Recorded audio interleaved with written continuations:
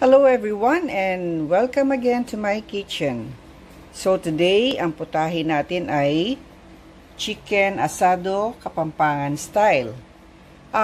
There are thousands of ways in cooking.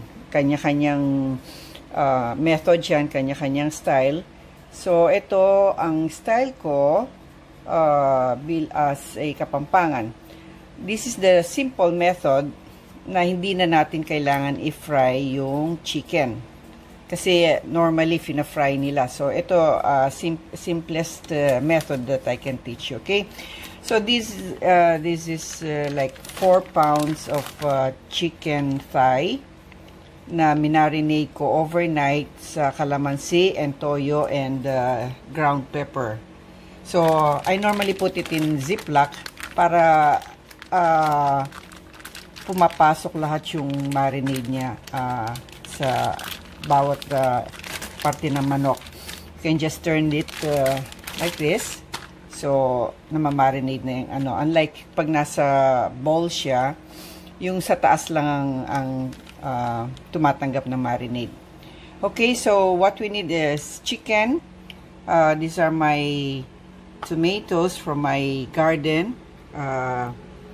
Onion, potato, garlic, tomato paste, ketchup, and butter. So, let's start. Okay, so i-fry muna natin yung patatas.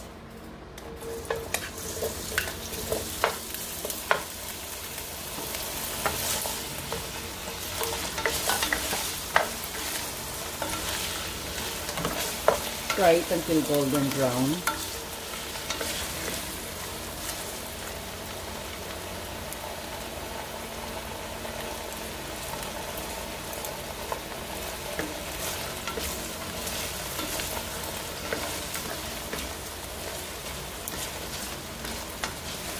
Natutunan ko tong style na to sa maid nung sister ko. Ang sarap ng asado niya, talagang ang lambot. Pero hindi niya pina-fry. So, ang tagal bago niya tinuro sa akin yung style niya. So, eto ngayon ang ituturo ko rin sa inyo. Kasi sabi niya, pag pa-fry, yung pag commercial, karinderya or may restaurant ka, then you have to fry it. Pero pag sa home lang, no need to fry. Pero ang sikreto dito is yung slow cooking.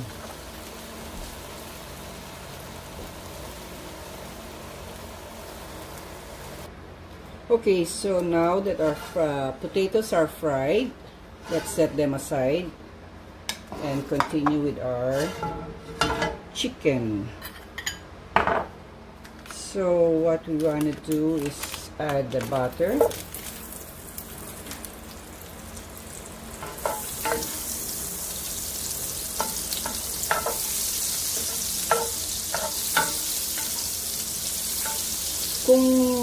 Kung nagmamadali kayo, you can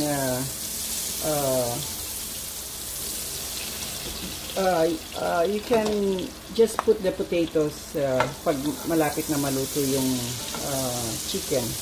You can omit frying them, okay?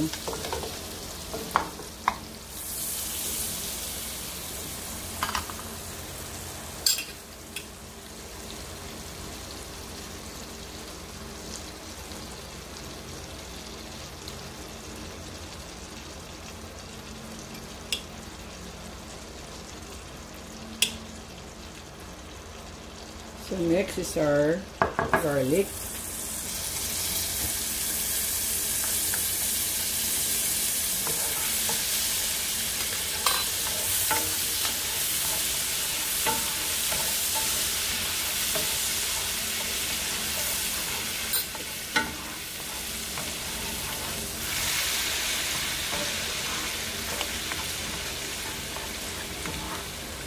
Our onion.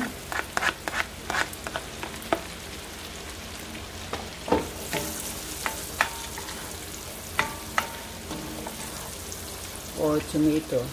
You could also use tomato sauce, but I just want to make use of my produce. fresh from my garden.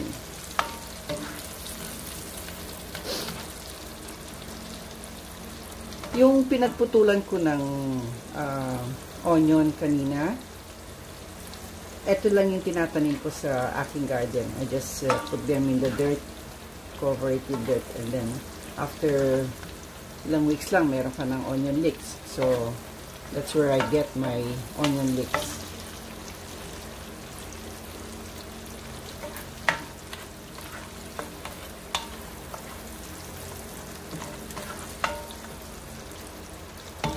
So, hayaan lang natin maluto itong sibuyas at kamatis.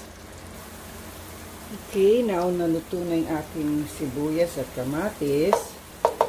We can saute our chicken. Hiniwalay ko lang yung chicken from the sauce. Pero, huwag niyo itatapon yung sauce dahil gagamitin natin later. Okay? Yun ang masarap na sauce na galing sa ating chicken. So, saute lang natin ito until medyo mawala na yung dugo-dugugang.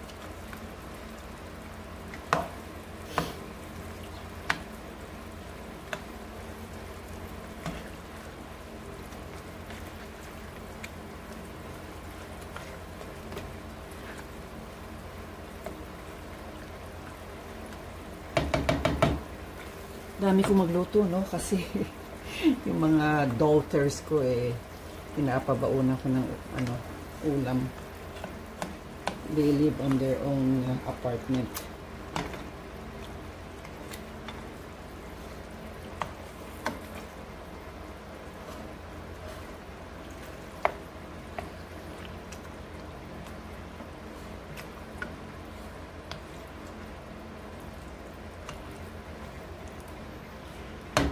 Antayin lang natin maging mawala yung pink color. So ngayon medyo nawala na yung yung magpagka-pink niya. We'll just add Knorr chicken bouillon powder.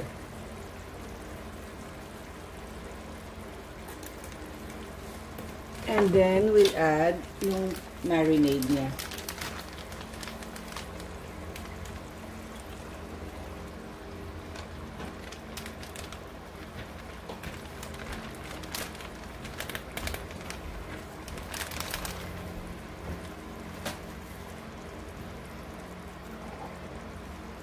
And tomato paste.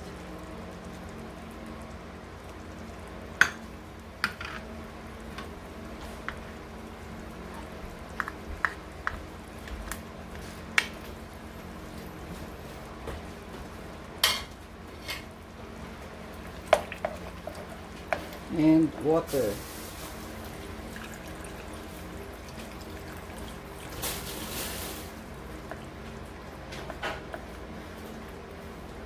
Tansyahin natin yung tomato paste. Baka mamaya kailanganin natin ulit mamaya. So, we'll add some more.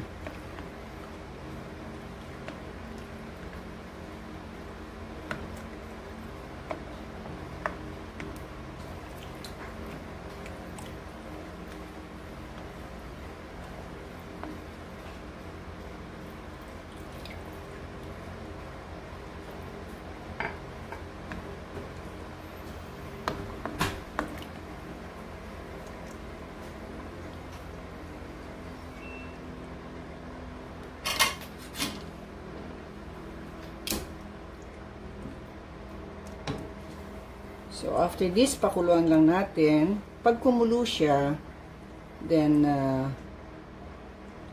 we'll turn the fire to low.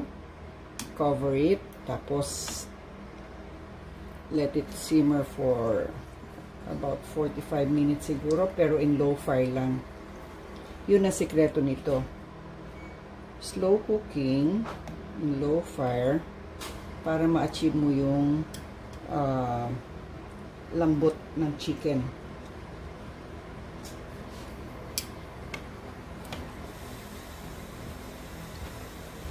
Okay, so we'll come back. But you have to check it, okay? check it once in a while. Baka natutuyuan na naman ng tubig. And don't let it dry out.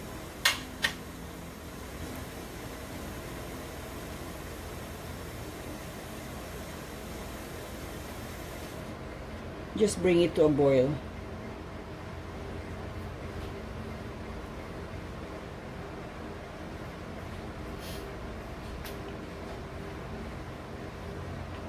Yung ibang mga chicken asado na natitikman ko sa ibang bahay, yung parang adobo lang na may nilagyan ng kalamansi.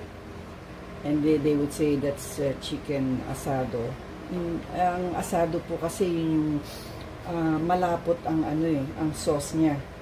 Hindi kasing labnaw ng adobo. Yung adobo kasi nila, yung asado nilagyan lang ng kalamansi, then asado na sa kanila. Well, but as I said, kanya-kanya tayong style ng cooking. So, there's no right or wrong in cooking as long as it's okay with you. The taste is okay. Then, ayos. Okay, just bring this to a boil, then lower the fire and cover it. Okay? This is after 30 minutes. I forgot to add kanina, nilagyan ko nga pala ng bay leaf. 2 bay leaf.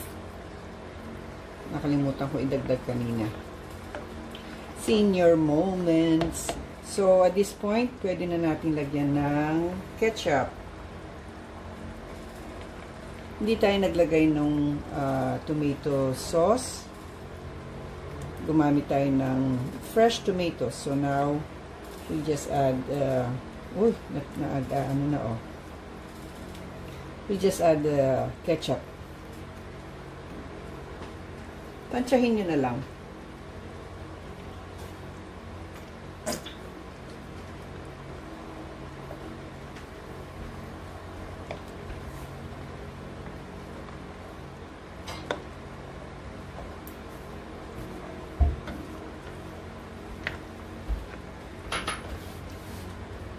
Minsan makakabili kayo ng chicken na mataba with lots of fats. So, ibawasan nyo na lang yung fats niya.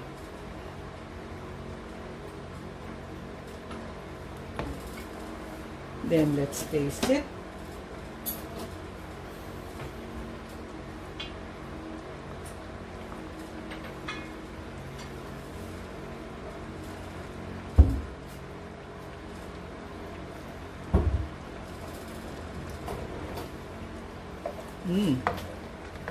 Okay na. So, yung ketchup, it adds a little sweetness. So, tama. So, now that we achieve this kind of sauce, or kung gusto nyo pang mas drier, then you can continue on cooking. Pero ako, okay na ako dito. We'll just add our potatoes.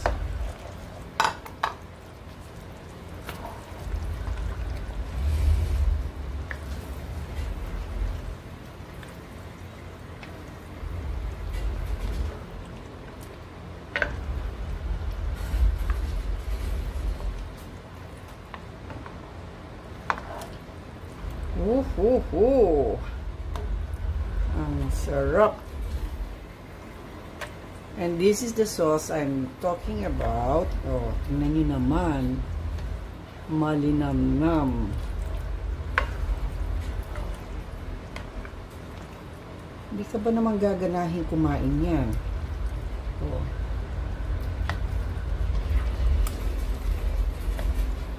And the chicken is so tender. Look at that. Look at that.